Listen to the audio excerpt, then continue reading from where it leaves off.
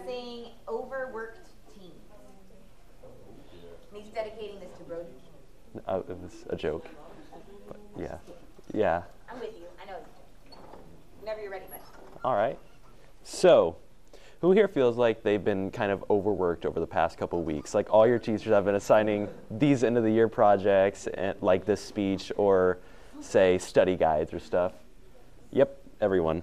So I've been having those, and I've also been working 40-hour weeks at 2 jobs, which has been doing a really big mental toll on me. And whenever stuff like that happens, it causes a teen to say, burn out. And you might have like heard this term for sports or something whenever someone plays a sport for like 4 years and they could even get accepted into college for it, but they choose not to go because they're tired of it. And whenever someone burns out, it's you've overworked and you've just had too much stuff to do. And if you were to say burn out around finals week, it'll hurt your grade. Like you'll be basically striving for a C instead of an A because it'll cause you to start caring less. And you can see visual effects of people like burning out, like they'll start sleeping in class or something.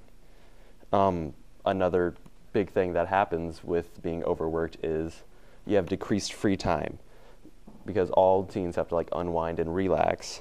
There's too much work and not enough free time.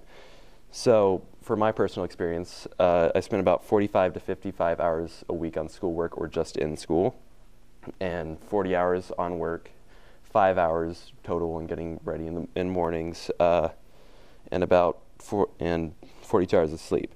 So that would give me about 26 hours of free time each week total for me to spend to myself, which just doesn't seem like enough.